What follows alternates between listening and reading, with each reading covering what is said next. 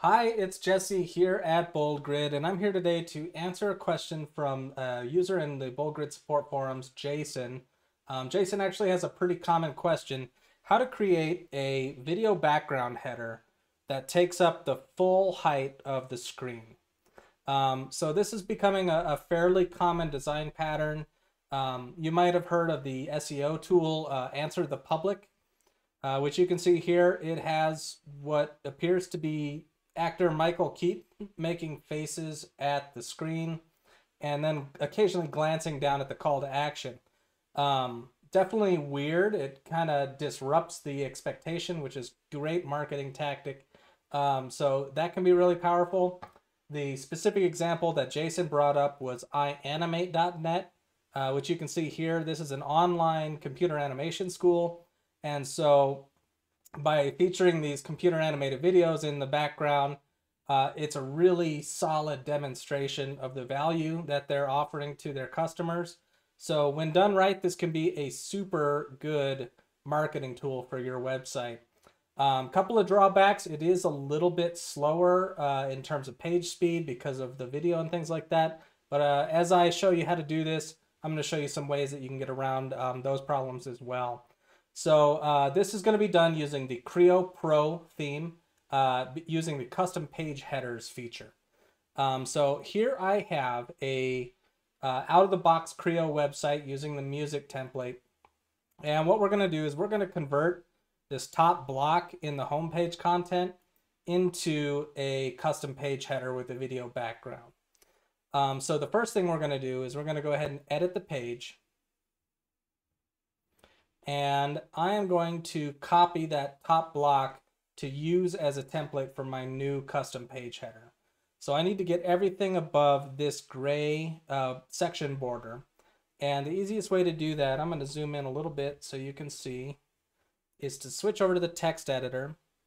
You can see it starts with a div class BoldGrid section. And I want to get everything until the next BoldGrid section. So I'm going to go ahead and copy everything here. And I'm going to go to Creo, Page Headers, Add New.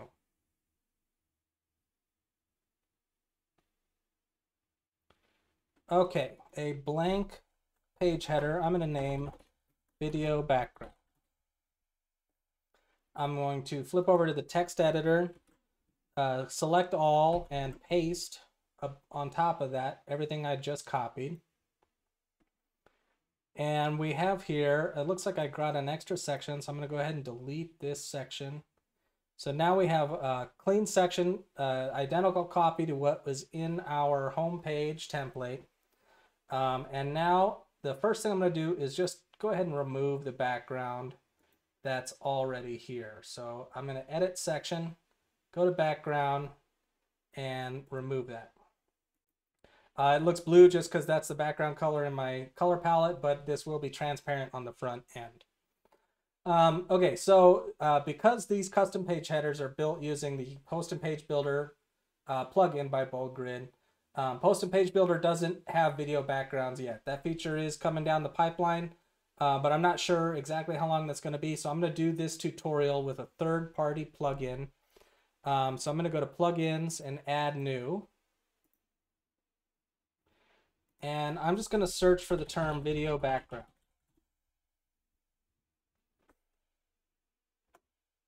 And as you can see, there are actually tons of free plugins in the repo that give the video background feature. The one I chose for this tutorial is just called Video Background by Push Labs. The reason I'm choosing this one is it's super simple, super lightweight, works with any page builder with a short code. So go ahead and install and activate the video background plugin. You can probably accomplish this with any number of the other ones that are in here. This is just the one that I chose for this tutorial. So we're going to go back to the header that we're creating. And that short code is going to be invisible when we actually put it in our page. So in order to work around that, I'm going to switch back to the text editor just so you can see what I'm doing here. So I'm just going to choose this empty column to put it in. If you've never used a shortcode before, they're always enclosed in square brackets. And in this example, we're going to use vidbg as the shortcode ID. And video background has a bunch of different attributes. I'm going to have a link to the documentation in the YouTube description as well as in the forum post, Jason. So the first thing we need to do is look for a container. So container equals double quote. Now, in order to add a container, I want it to be this entire section. So I'm going to go back to that edit section menu. I'm going to go to the advanced control. And I'm going to go to the custom CSS classes, and I'm going to call the container video-bg. Okay, and I'm going to head back to text, and container equals dot video-bg. The next one is the actual video file. So if you're using a video in MP4 format, you do MP4 equals. I'm actually going to use a WebM formatted video. Like I said, this does come with a performance cost to your website. So I highly recommend getting this as optimized as possible. Convert your MP4 to a WebM, much smaller file size. It'll load a lot faster. And so I'm going to go over to my media library and grab this WebM video that I have previously uploaded. And I'm going to copy this URL to the clipboard here. And so WebM equals paste that URL. And the next thing I'm going to do is a poster. The poster is the static image that will appear while your video loads. So back to the library, and I've got this image that I created here. I'm going to copy this to the clipboard. Poster equals paste that. And the last thing I'm going to do is enable the overlay equals true.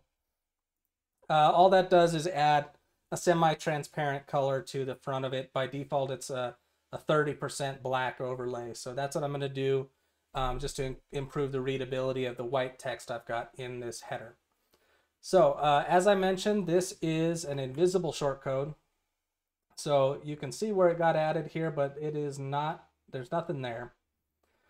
So that's all we need to do to enable the video background. I'm going to do a couple things just to make this a functional header. I'm going to add an empty row. And in this row, I'm going to clone the column it came with. So I have two columns. And I'm going to go ahead and add the site title. And I'm going to add a navigation menu. There we go. When you add a new navigation menu, you do have to name the location. I'm going to call this the video background menu. Always name that something that is going to be obvious for this specific page header so that you can remember it later. And I've added my primary menu. You can see home, about us, contact us here now. And I'm going to go ahead and publish that. That's all we need to do here for now. Oh, there is one more thing I'm going to do.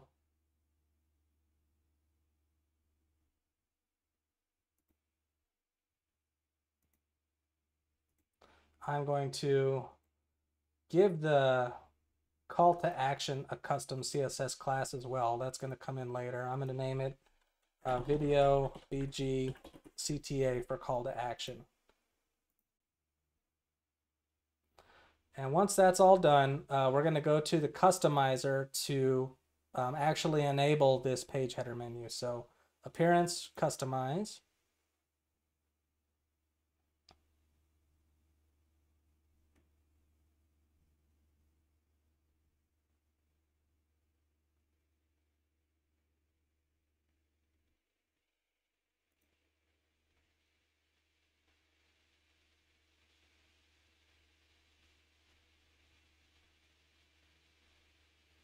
And as soon as the customizer loads, we're going to go to the design section, header, and page headers. If this is not enabled, go ahead and enable header templates now. And we're going to use this on our home page, the video background layout.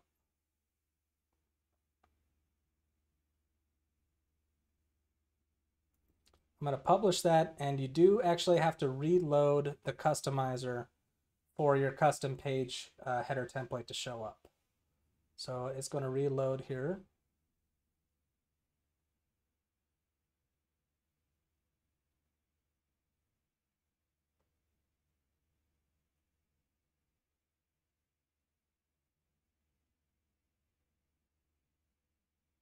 Okay, so we can see here we do have a video background and our call to action. And the reason that we can see this at its full height right now is actually because of a custom CSS rule.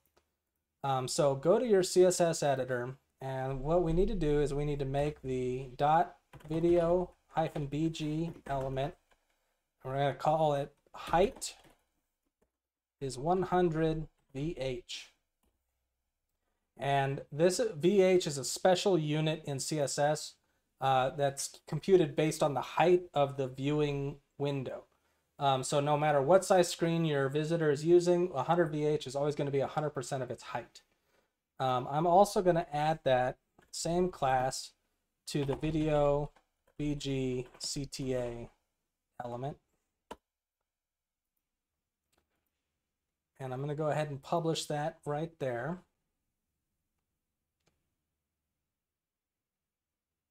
And let's go ahead and check it out on the front end.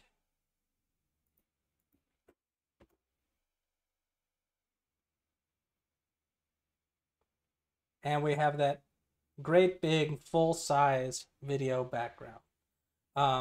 So that's how you accomplish that. There are a couple steps. I'm going to do one more thing before I let you go.